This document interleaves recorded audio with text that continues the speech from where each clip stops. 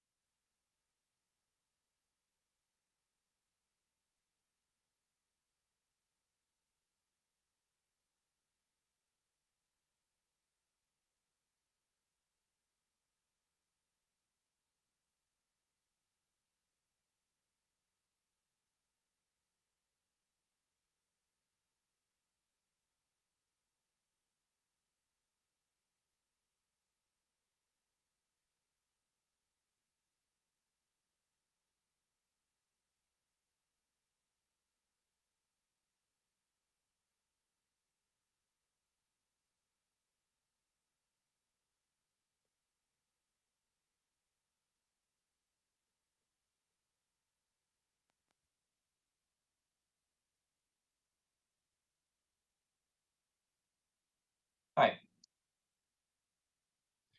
I'm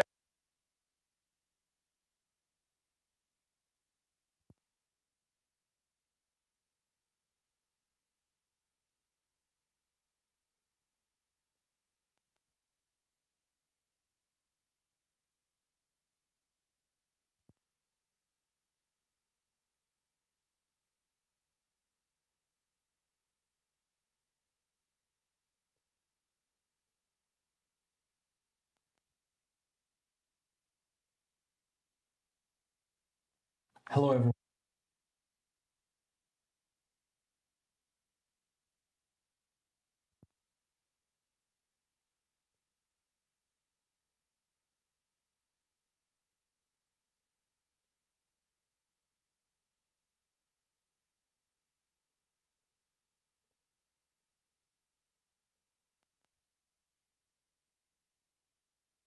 Hi.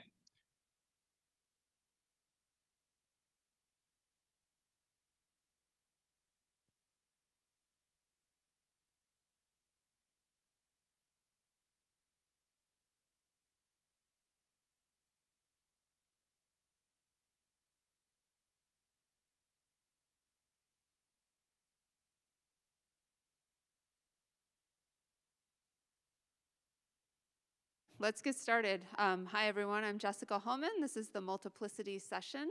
We have 5 papers. A couple will be remote. We're going to start today with Angelina Wang and Sayesh Kapoor, Angelina Wang. So they're going to talk about against predictive optimization. Or you guys don't need it.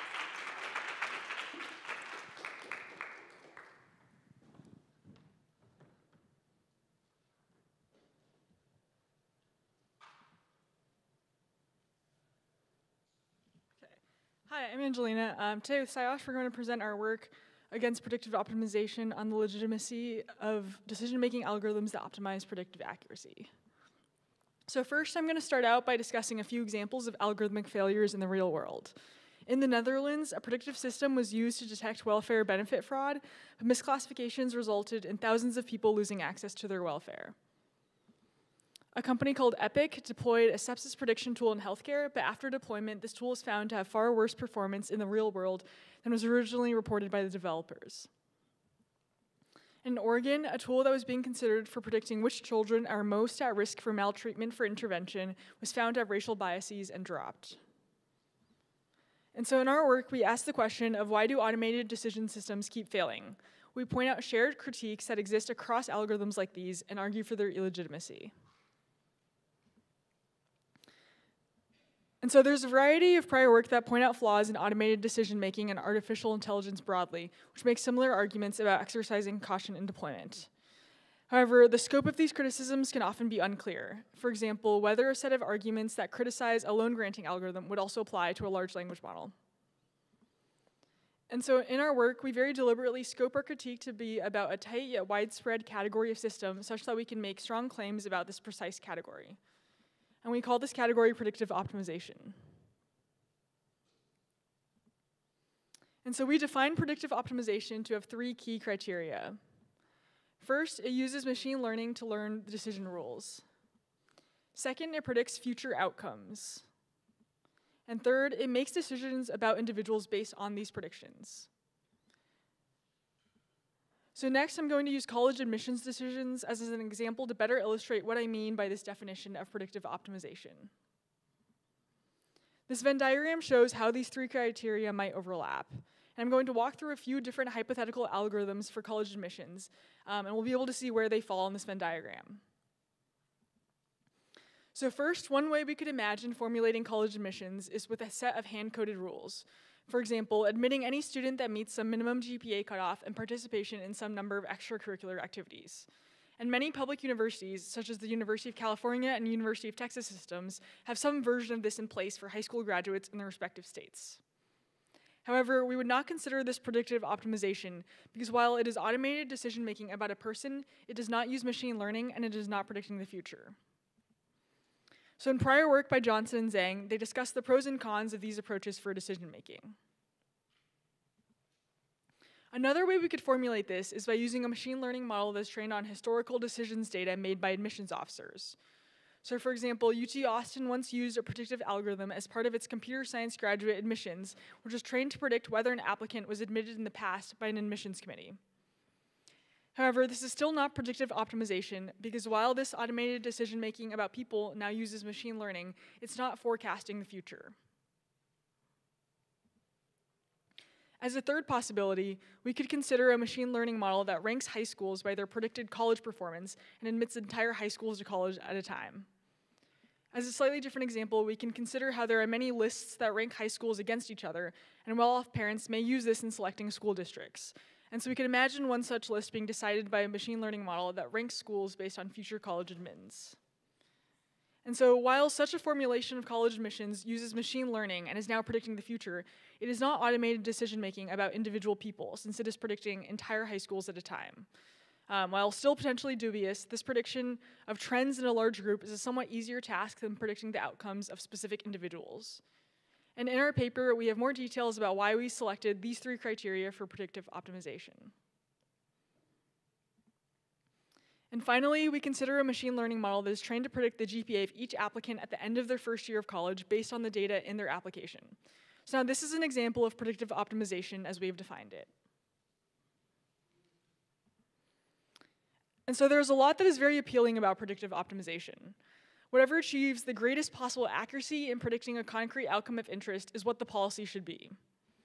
This means that the rules don't merely reflect just the considered judgment of policymakers, which others might call into question as subjective, and instead they seem to reflect objective patterns in the real world, which could stand on their own. However, in reality, we showed that predictive optimization often falls well short of this ideal. And we present 7 critiques inherent to predictive optimization, and Sayash will discuss this in our argument next. Thanks, Angelina. So our argument proceeds in 3 key steps. First, we show that predictive optimization as a category of algorithmic decision-making is widespread.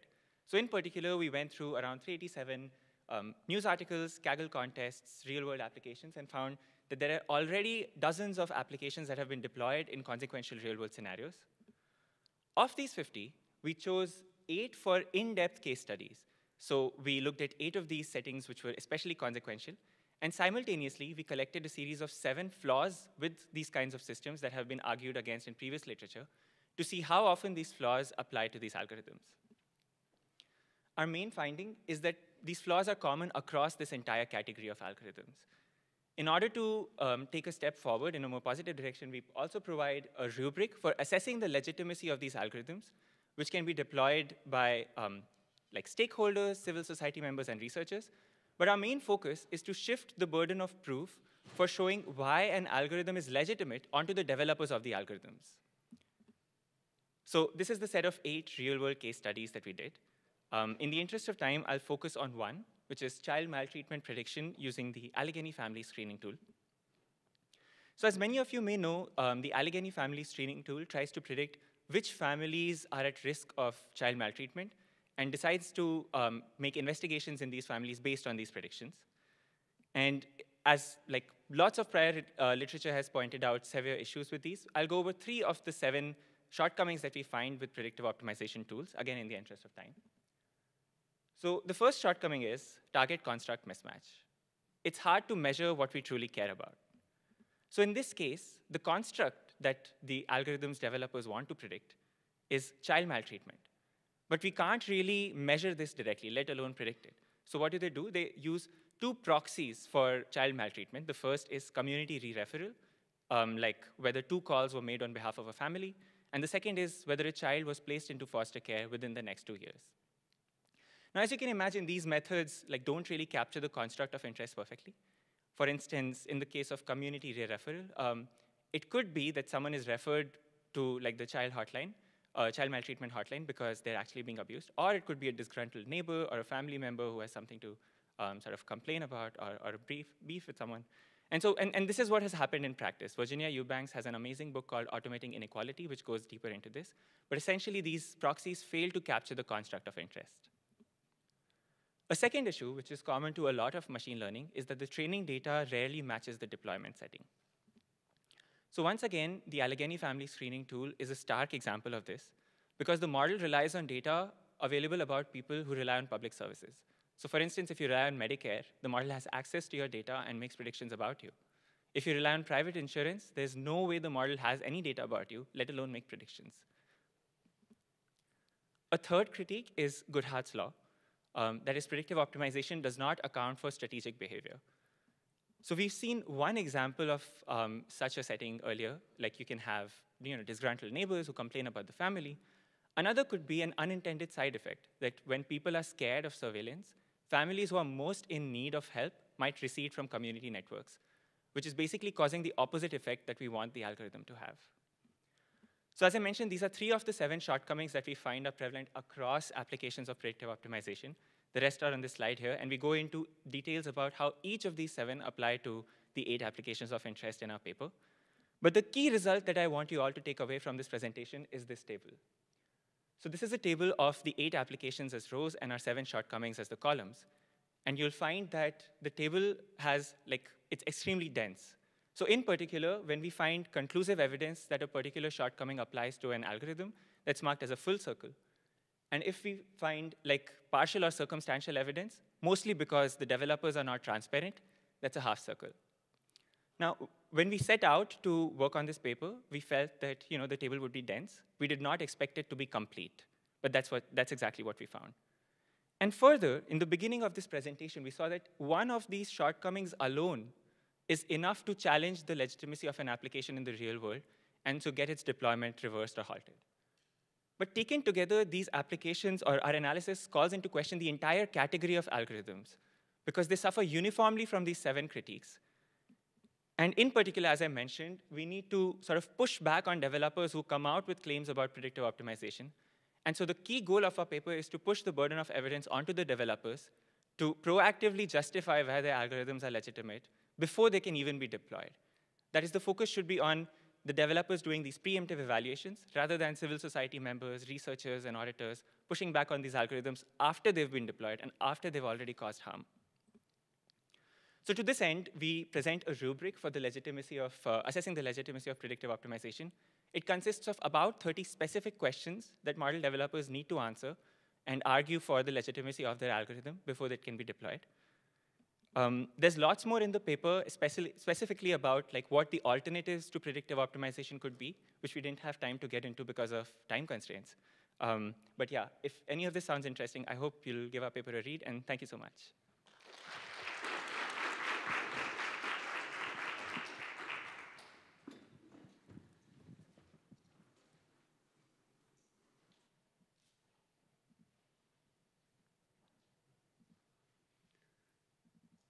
Okay, next up we have a remote presentation on reconciling individual probability forecasts. Let's see if I can get it up.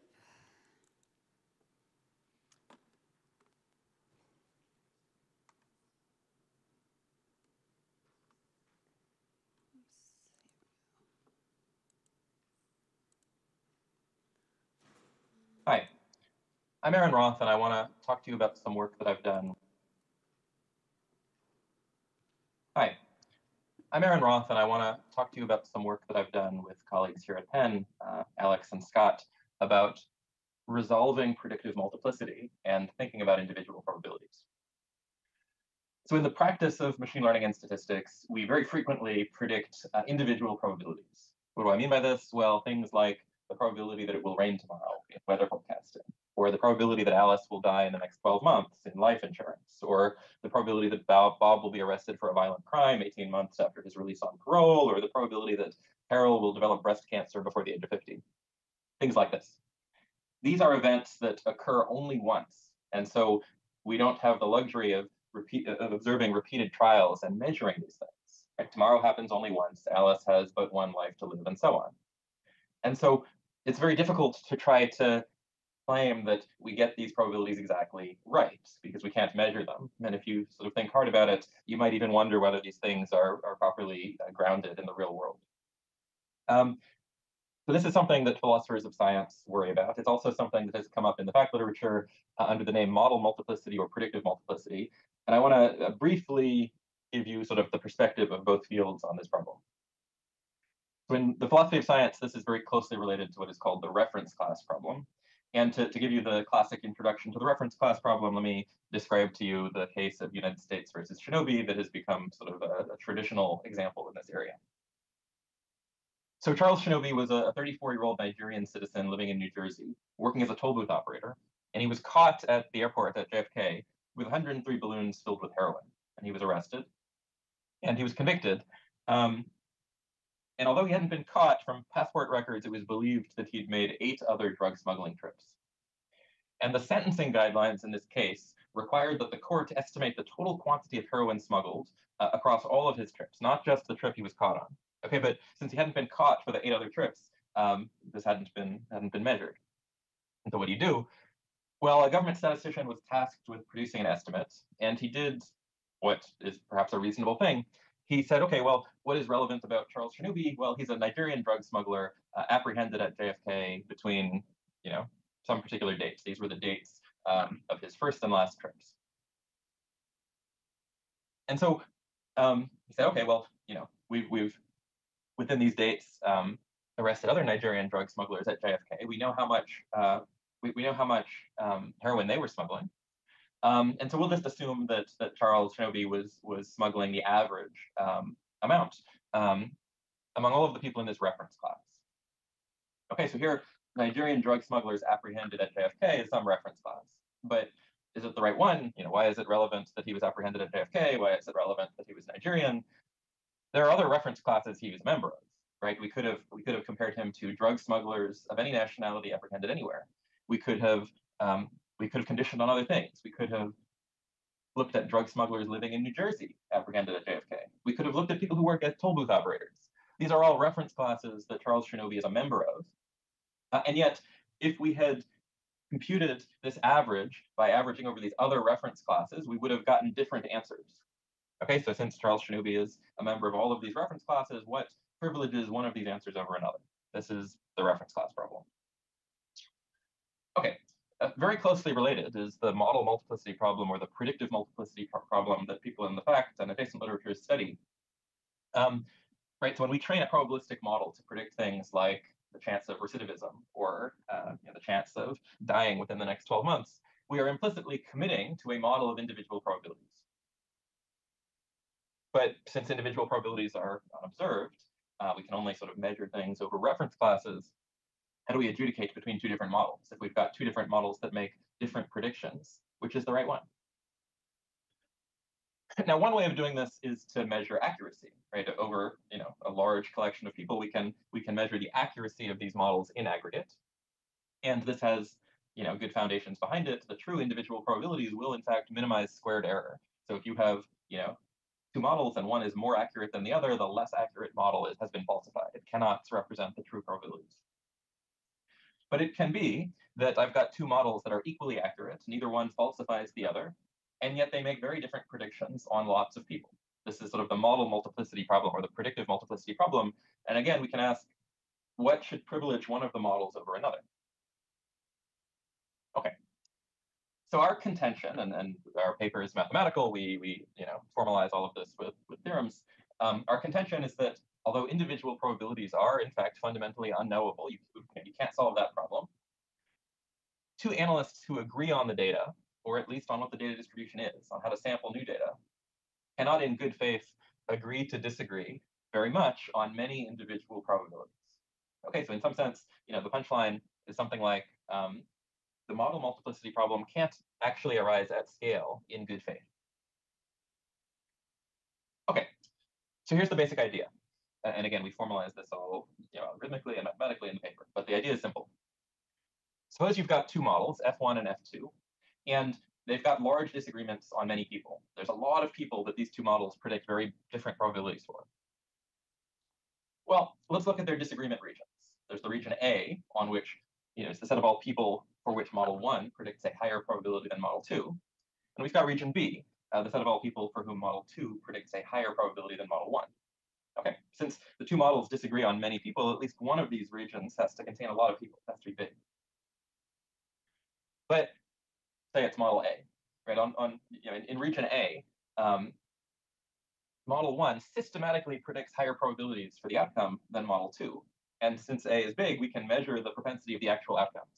So one of these models has to be wrong on region A in a way that we can measure and falsify from reasonable amounts of data, because A is big. That is to say, one of the models must have large statistical bias on one of these two large regions. And if we discover a region in which a model has large statistical bias, we can fix it. And in fixing it, we've improved the error of the model. We've decreased the error. We've made the model more accurate. Now, everyone should agree that this fix is good, because not only have we made the model more accurate, we have sort of eliminated a region of the model in which its predictions had previously been falsified. Now, maybe our two new models agree almost everywhere, and we've resolved the predictive multiplicity problem. Or maybe they don't, in which case we can repeat this procedure. But because every step of this procedure decreases the error significantly, and the error can't go below 0, this process can't go on forever. It has to quickly halt at two models that we both agree are better than the original models, but that themselves agree almost everywhere. So the theorem that we get for our very simple algorithm is that there's a reconciliation procedure, a simple algorithm, such that if you feed into it any two models, then within a reasonable number of rounds, it'll spit out two new models that, number one, everyone agrees are better than the original models in that they are more accurate, they have lower error, and the models that are spit out are not empirically falsified on the reference classes S that we have identified over the course of the algorithm that have empirically falsified the original models. And these two new models agree on almost all of the individual probabilities they predict. That is, the model multiplicity problem has become very small. Okay, so everything here is efficient and constructive. We've got modest computational requirements, modest data requirements, and all of this is to say the quantitative degree of disagreement can be quickly driven to zero with more data. Okay, so what's the upshot? Well, participants can have sort of maybe more fundamental disagreements, like what the data distribution even is, or what the data really are. But if participants agree on what the data is or how to sample from it, then severe versions of the predictive multiplicity problem cannot arise in good faith, because if you and I have competing models that make very different predictions, we can reconcile them, get models that we both agree are better, and agree almost everywhere. And you might ask, well, hasn't the predictive multiplicity problem been observed empirically? The answer is yes, if what you do is the traditional thing in machine learning, which is to find a model by minimizing error in some fixed class, then the model multiplicity problem can arise. The trick is that the reconciliation procedure we introduce cross-calibrates these two models and results in new models that are outside of the original class. That's important. And so, although individual probabilities are in principle unknowable, we can't solve that problem. What we show is that they are contestable. If you don't agree with the predictions made by my model, then you can propose your own model. And we can negotiate through this reconciliation procedure to agree on new models that are only improved and yet agree almost everywhere. Okay, so maybe like a punchline, we cannot agree to disagree about individual probabilities. Thanks. If you want to check out the paper, it's on arXiv. And if you want to know more about this sort of style of thinking, I taught a class on it, and there are notes and lectures available at uncertaintyclass.com.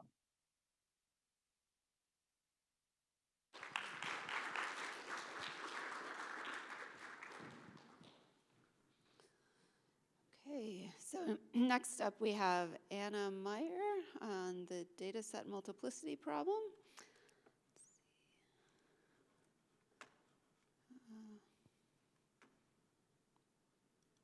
Trying to find, oops, what did I just do?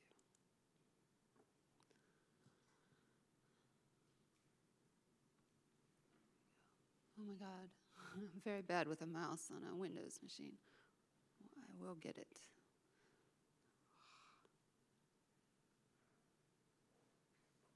There we go. Oh my God. Do you know what your paper number is? I think it's 114. I don't know what. Sorry, yeah, it's just very finicky. Okay, that's the wrong session. There we go. All right, sorry about that. How do we get rid of this? Is there, let's present. Maybe just Try to hide the sidebar. full screen mode, I guess. Okay, great. Great, thank you. Perfect.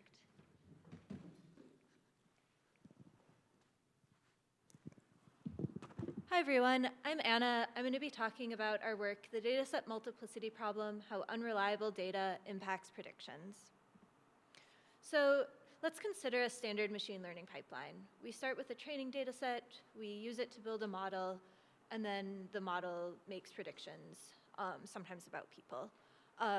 For this talk, as a toy example, I'm going to be talking about data from the American Community Survey, which is conducted by the US government, and a common task in fair machine learning benchmarks is to predict someone's salary from this data set.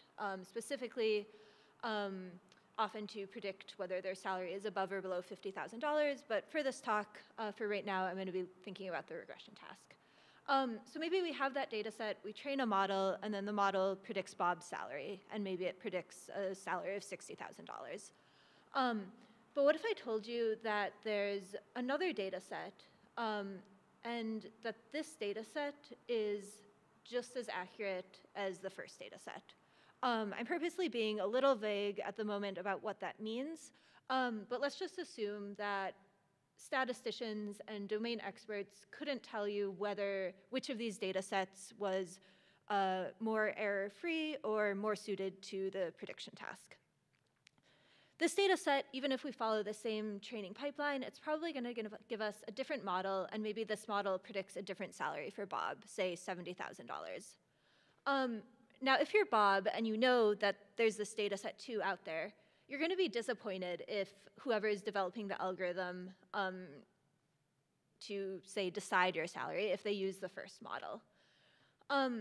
So that's the type of problem we're thinking about. But a natural question is this a realistic setting? Like, is there commonly a data set 2? And we argue that there's commonly a data set 2, data set 3, data set n. And this is based on prior work, a lot of it out of the fact community, that shows that data isn't objective. Data can contain statistical biases, it can contain historical and society biases, and data can just contain flat out errors in the labels or features or both. Our contribution is to frame this as a multiplicity problem and sort of say that we want to consider the whole range of data sets. So for example, just one of the ways that this multiplicity could arise, let's say that we're doing a survey, we're supposed to call Joe on the left with the red dot, but he doesn't pick up his phone, so instead we call the guy on the right. The counterfactual data set with the red dot would be likely viewed as just as valid as the data set that we actually ended up with based on which survey respondents answered their phone. Another example is just mistranscribing data. The survey respondent says one thing, for whatever reason, a different thing gets written down, and many more. So as I said, we are talking about this as a multiplicity problem. So to talk through our setup a little more specifically, we might have a collection of n data sets. We could train a model on each of them, and then for a given individual, ask what is the range of predictions for this individual. And so in this case, the range of predictions is $12,000. And so perhaps a priori, we set a threshold that we were OK with predictions varying by. If we were OK with a range of, say, $5,000, then we would say that the prediction for Bob here is not robust to data set multiplicity because the range of predictions is so large. By contrast, if a couple of the predictions were different, the bold green ones changed. Now in this setting, the range of predictions is only $4,000, so assuming we were still OK with that $5,000 range, this would be fine. We would be confident that no matter which of these data sets we ended up with by chance, the model's prediction on Bob would not meaningfully change. So this is great, but there's a few challenges to making this work in practice. The first challenge is actually defining data set multiplicity. In our paper, we walk through examples of what we think data set multiplicity could look like in different situations. However, in practice, when you have a real data set, this is going to be highly specific to the situation, and it's also probably subjective, so we can't just like give an overarching definition. However, we hope that our paper prompts discussions among stakeholders of what shortcomings with data might be. The second challenge is efficiently computing robustness to data set multiplicity. So in the example I walked through, and that's pictured here, we have actually enumerated all of the data sets and models. But in practice, that's not going to be realistic a lot of the time. Aside from the computational cost of training many models, we sometimes want to consider a combinatorially large or even infinite set of data sets. Our paper takes a first step towards the second challenge. We think about linear models where there's error or noise or bias in the labels, and we try to compute the entire range of models. So if the orange line is like the best fit linear model, essentially what we're going to compute is some form of the gray region there. Our approach relies on the observation that when you consider the closed form of linear regression on the right, all of the uncertainty when we're only considering changes to the labels is in the label vector, so we can pre-compute this whole thing and then efficiently compute the entire range of values that theta might take on. There's additional details in the paper about how we do this. So next I'm going to walk us through just a small sort of toy example to envision how we think this might be used in practice.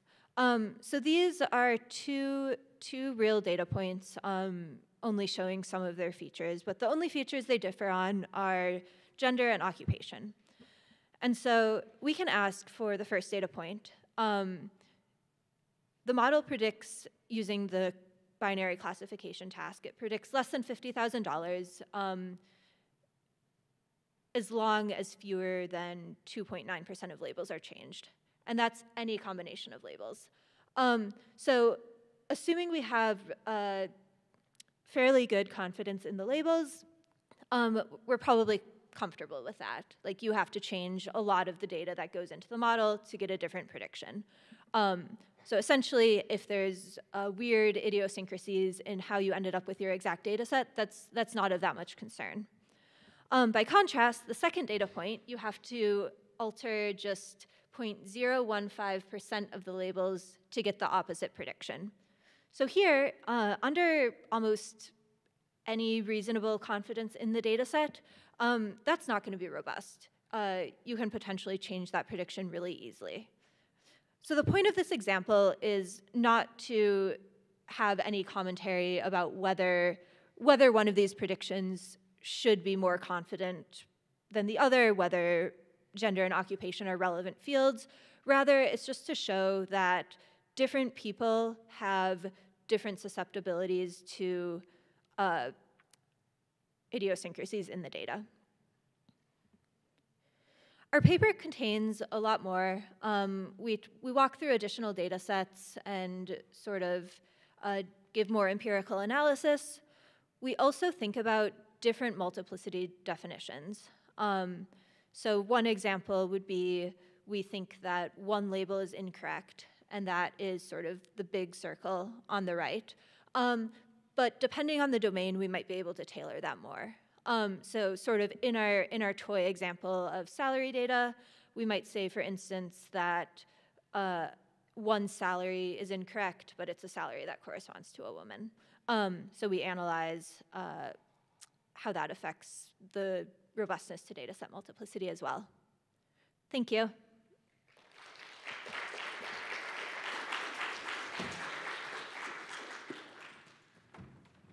Great, thanks. So next up, we have Jamel Watson-Daniels, and all right, there we go. Multi-target multiplicity. Let's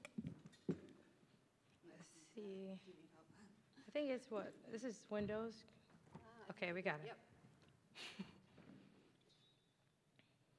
Hi, everybody. My name is Jamel Watson-Daniels, and I'm going to present to you our work on multi-target multiplicity, the flexibility and fairness in target specification under resource constraints. So prediction problems are all around us in society when it comes to making decisions. So in health, education, employment, finance. But when we are translating prediction problems into tractable machine learning problems, often there can be multiple reasonable options for target choice. This is the focus of our work today. Multi-target multiplicity when there exist multiple equally good target variable options. So scholars have thought about the relationship between this flexibility in target choice and questions around algorithmic fairness. In general, the question is a particular choice in target going to have more or less disparity for any given group of individuals? One of the most notable examples, and also what was discussed in one of the keynotes this week, is this Obermeyer study on dissecting racial bias in a healthcare algorithm. So here, what they do is the goal is to select high-risk patients to be given this additional healthcare resource. In this case, the resource is a high-risk care management program, and this is the task that they considered. If you remember from the keynote, this algorithm was found to have an underrepresented number of Black patients that were selected to receive the resource due to the choice in target. So they chose the cost variable instead of other options for target, and this was the source of racial bias. So this sort of label choice bias is often interpreted in the fairness community as they sort of chose the wrong choice in target. And we sort of zoom out and take a more general perspective that often there can be multiple reasonable targets and multiple reasons for selecting these different targets. And we could use in the fairness community a computational framework for characterizing the effect of this target variable choice on individual decisions. So we take this concept of multiple target options, we apply what you've learned about today around model multiplicity, so we view this through the lens of multiplicity, and we ask questions around how selection rates will change over these target options. So more concretely, I'll describe 4 contributions. So we start with the single target case, and we develop methodology to evaluate predictive multiplicity under resource constraints. We introduced multi-target multiplicity, and we evaluate this for predictive allocation tasks. We think about measures of fairness in the sense of disparate selection for individuals, and then we demonstrate our framework on the healthcare data set presented in the Obermeyer study. So as you've heard, the definitions more concretely, model multiplicity or the Rashomon effect is this existence of multiple models that perform almost equally well. So we have a data set, and contrasting my colleagues who discussed multiple data sets, our data set is constant here, and we can train some model, and there exist multiple models with similar accuracy. So this is the name of the game today. And then predictive multiplicity sort of refers to this additional question around how predictions will change over this set of models. In predictive multiplicity, we often measure this metric called ambiguity. Ambiguity is how many individuals are assigned conflicting predictions over the set of near-optimal models. So to contextualize our work, previous work has thought about ambiguity in the context of binary outcomes. So the question here is a conflict becomes, does your decision change from yes, no, or 0, 1. Previous work has also thought about this in probabilistic classification, where a conflict is considered to be a significant change in the risk, the predicted risk, but not necessarily a flip from 0 to 1. And then here today, we're going to talk about this type of predictive multiplicity and resource allocation, where we think about top-ranked individuals being selected to receive a resource under some budget. So here, our ambiguity that we define in the paper is how many individuals are assigned conflicting predictions where an individual's selection changes over the set of near-optimal models. So this is the novelty. The computational approach to computing this is we start out with a single target. We take some subset of the data. We train a baseline optimal model, and then we actually determine unflippable points and remove them from consideration. So this is an improvement on previous work And then the next step is we use integer programming methods to calculate the minimum and the maximum rank that can be assigned to each point over the set of near optimal models. And we can use that minimum and maximum to determine if the selection decision changes. So the number of individuals whose selection decision changes across our set of models is our ambiguity here. So that's the single target setting. For the second contribution, we introduced the multi-target setting. And here we think about the good models, the set of good models in terms of different target configurations. So each individual target may predict our task quite well. The combination of these targets might also work well. And the combinations of the predictions of individual models could also work in this situation. So we introduced two concepts in the paper. Here today, I talk about our index model, and this is a simple sort of illustration of what we do in the math, where we put some weight on each individual target and combine them, and the question becomes how many selection decisions change over these options of combining the targets together. So we call this multi-target ambiguity. How many individuals are assigned these conflicting allocation decisions over our combining procedure options? And our computational approach is here. You see now we select multiple targets and some subset of the data.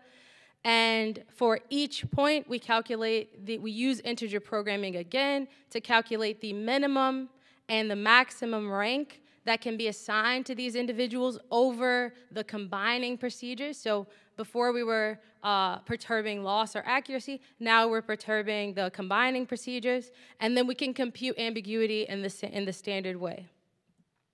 So the third contribution that's related to fairness, we ask, how does the selection rate for members in a protected group change when combining these target options?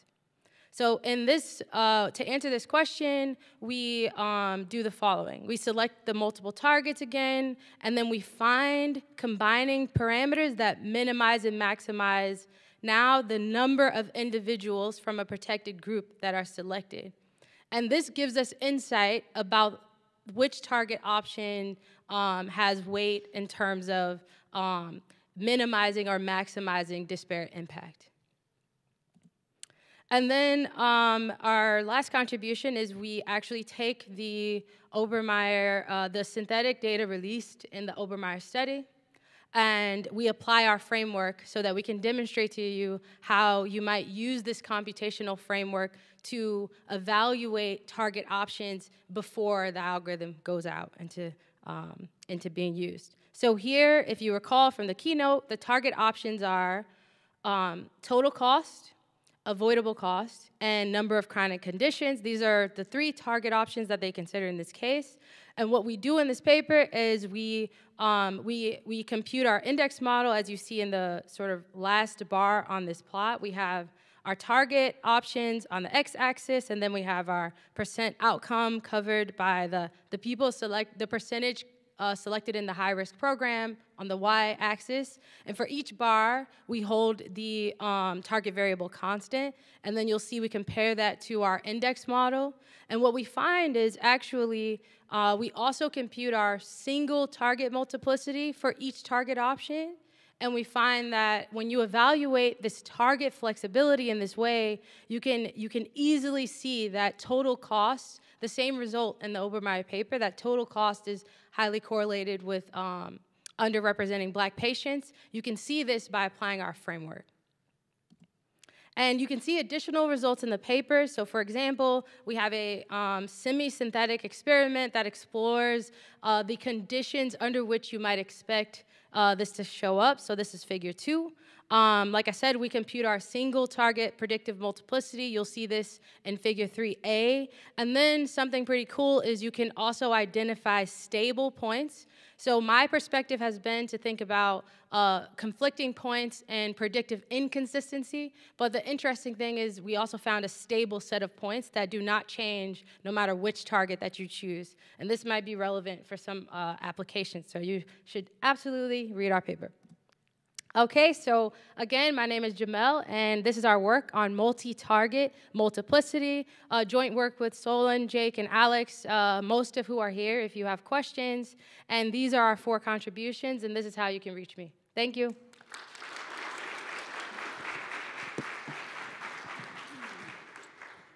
Well, thank you. We have one more talk today, which will be remote.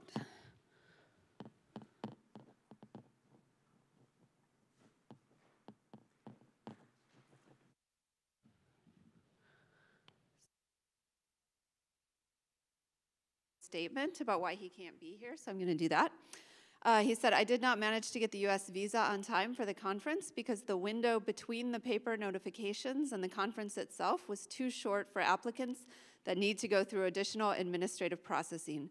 Administrative processing technically applies to all US visa applicants who work on artificial intelligence, although it is invoked by consular officers seemingly arbitrarily. And he just wanted me to say that to raise awareness of this issue. So now go to the talk on arbitrary decisions and differentially private training.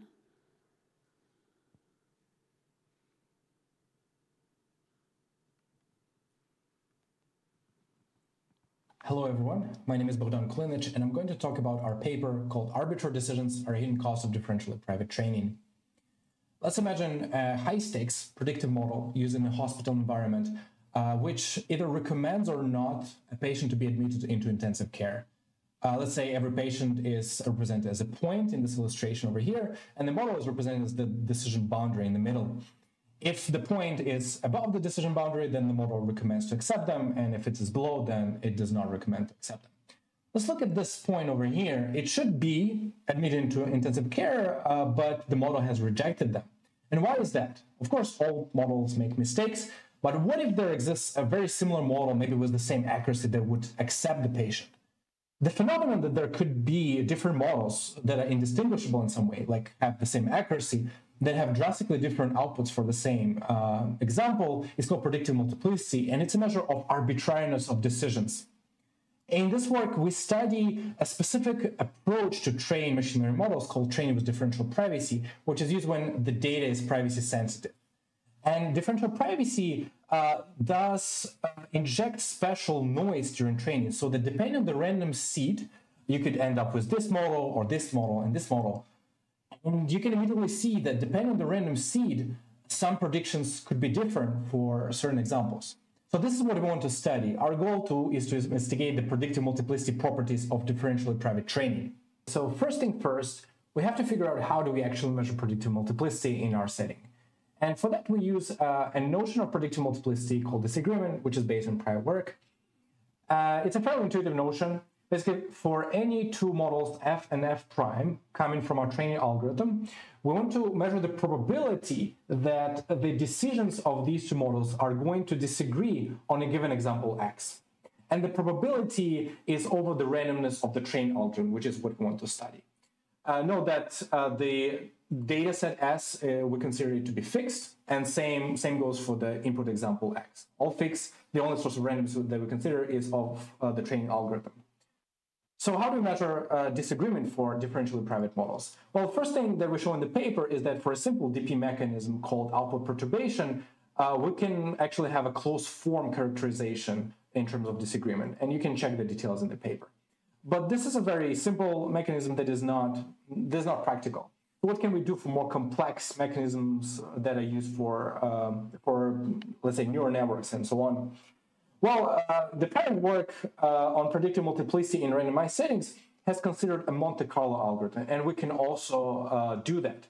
In our setting, Monte Carlo method is just a fancy way of saying retrain a bunch of models many times on the same data set. With regards to that method, we show a series of theoretical results in the paper that show how many times you need to retrain in order to estimate disagreement to a given level of accuracy. So even though the prior work has used the Monte Carlo method, we don't really know how many times you would need to retrain. So in our paper, we actually show how many, and we have a concrete guidance for that. Okay, so now we have a toolbox for estimating disagreement for differentially private models. Now let's audit some models, and we do that in 4 tabular tasks that represent high-stakes decision settings. 1 is in credit scoring, and 3 are in healthcare. So for each of these data sets, we train many logistic regression models with varying levels of privacy using a DP mechanism called objective perturbation. And for each level of privacy and each dataset, we compute the disagreement of these models. The first thing that I'm going to show is the relationship between the level of privacy and the performance of these models. So as you increase the level of privacy, you go to the right, you see that the performance invariably drops, and that's normal, that's expected, because the more privacy you have in differentially private training, the more randomness you need in the training process, and that destroys the signal, right? So in our roster of tasks, there are some tasks that achieve pretty good performance, such as the mammography models and dermatology models, and there are some models that do not perform well, for example, on the credit dataset. Now let's look at the disagreement values. So what I'm going to show now is the average disagreement on the test dataset, right? So we see that as you increase the level of privacy, you invariably get higher average disagreement for every dataset and for every model, basically. So and this holds both for tasks for which we have good performance and for tasks for which we have bad performance. For example, on the credit dataset, our performance is not great, and we have disagreement close to 100%. Okay, sure, the models are bad, so the decisions are arbitrary. But this also holds for tasks where the performance is okay. For example, on the dermatology dataset, we have between 80 to 85 AUC here, area under the curve, which is a decent performance, I would say, on a tabular task.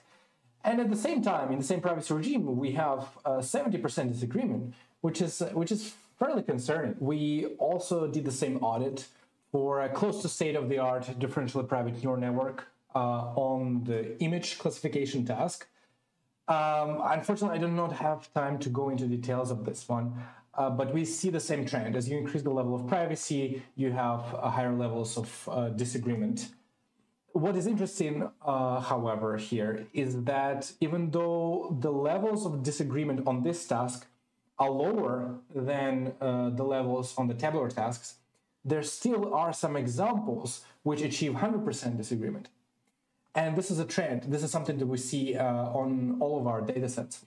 For instance, on the tabular tasks, even though for some of the levels of privacy and some of the data sets, the disagreement is fairly low. For example, on the mammography dataset, we have the best performance on these datasets in our roster of tasks. But you can see that even though average disagreement could be very low here, there are examples that attain every possible value of disagreement here between 0 and 1. The spread is huge. So this is also fairly concerning. So what have we learned in these audits? We have seen that higher level of privacy in differentially private training implies higher disagreement. And the disagreement also can be tricky to measure because it's distributed unevenly across the population. But so what, right? Actually, one could argue that high predictive multiplicity is good. And folks have done these arguments in the prior literature. High predictive multiplicity could mean that you're overcoming algorithmic leviathans. It could also mean that you're achieving individual fairness. And all of these arguments are fair, but they're not applicable to our setting of differentially private training. Unfortunately, I don't have time to go into detail, but in the paper, we argue that actually, in our setting of differentially private training, predictive multiplicity cannot be good. It's a concern, it's a normative concern, and it's a concern in terms of reliability because the models give out arbitrary decisions. And as a result, as a conclusion, we argue that before deploying differentially private models, we need to measure their predictive multiplicity. We need to audit their predictive multiplicity. And we ideally would want to also do that in deployment.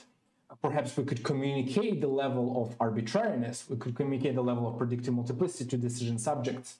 However, in differentially private settings, it's unclear how to do so because such communication would also leak information potentially about the training data. In conclusion, what we've done in this paper is we provided a provable way to calculate the required number of retrainings in order to estimate disagreement in randomized algorithms in general and differentially private algorithms in particular to any given level of accuracy. And this gives a concrete tool for practitioners that enables to measure disagreement, as I mentioned, in sort of audits.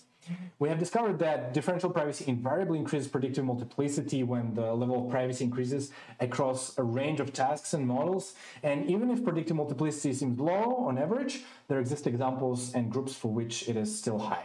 This is what I've covered in the talk. In the paper, we also discussed the relationship between predictive multiplicity accuracy and privacy.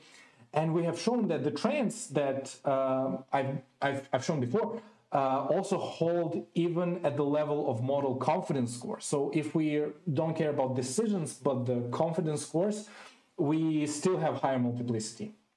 So this concludes my talk. Thank you very much for your attention, and please check the paper for more details.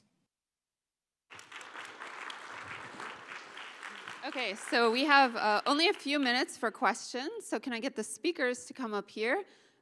If anyone has a question for Bogdan, he is online on chat right now. I don't think we have Hopin on this computer to get him on the video as well, but maybe I'll ask first. Are there any questions about this last talk that anyone wants to pose? And I think he can hear us if he's watching.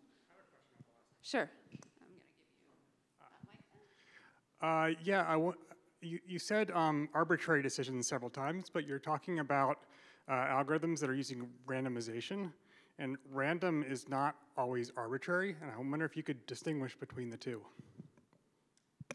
Okay, I can type that into chat since we can't get him in if he didn't hear that. So now if we want to start taking questions for these.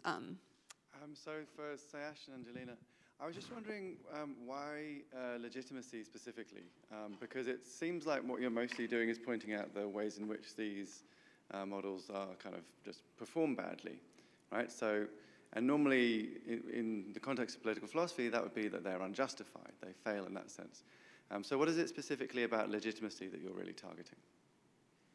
I think we didn't engage that much with the philosophical notion of legitimacy, but we used it as in all these companies, they make these claims that all these companies, we find that they make claims of fairness, accuracy, and efficiency, and the fact that they're not living up to what they claim to be doing is kind of the notion of legitimacy that we're attacking. And also, almost in a way, it's these claims that justify the use of these models and these claims that make these companies legitimate in the first place. So for instance, when Optum sells its healthcare model to hospitals, one of the claims it makes is that, look, we can sort of get rid of like your hospital staff to some extent. You can fire these admin workers. And so the legitimacy that the only reason it is like legitimate in the eyes of the hospital to do this is because they say that this is a higher accuracy than a worker doing this. Legitimacy isn't the right word. Yep, next. Hi, thanks. This is also for Sayash and Angelina. I love the paper. And I guess the question that I had was, is it primarily an empirical finding that these examples of predictive optimization fall short? Or is there something inherent about the 7 qualities or some subset of the qualities that arise from how you've defined this category of predictive problems? Like, is the main takeaway that there's argumentation that this problem implies these 7 issues, or is it just like a very common pattern in practice that when people actualize these optimizations, they have these problems? I think that's a good question. I think the link goes both ways to some extent. So in some sense, the conceptualization is independent of the problems themselves. So the problems are much more like inductive or empirical in that sense that we've deployed these systems in the past and we've seen these issues occur. But then when we take a step back and look at the density of the matrix, I think it also begs the question of, is it even possible to build algorithms that claim to be efficient and accurate and fair while still predicting futures? And at least based on the current evidence we have, I think the answer is no. Hi, I'm sorry, this is also a question for Angelina and Sayash. The whole panel was great, so congrats to all the speakers. But the question that came to my mind was, in terms of evaluating legitimacy of these algorithms, I understand the prediction part. The optimization I understand less well. So for example, if you had a rules-based algorithm at like a border crossing or like police stop or something, that's also an algorithm, and it could also be illegitimate along the same arguments. Like, what is the role of optimization here? Could you talk a bit about that? This is also kind of related to the previous point. So the 3 criteria we have for predictive optimization, our critiques kind of stem from that. And so all algorithms that fall outside of predictive optimization, like hand-coded rules, some of our critiques will still apply to them, but not all of them because of how they're formulated. And so, for example, for this one, if you have hand-coded rules, that can be more interpretable to people. And so in our paper, we have an example about vaccine allocation, where that does become more contestable because it is very easy for everyone involved to kind of understand the rules there. And so while some of our critiques apply to that case, they're like most densely applied to things that fall under all 3 of these criteria. Okay, thank you. So we can take, I think, one more question. Does anyone have one for other authors than Sayash and Angelina? This question is for Jamel. Thanks for the great talk.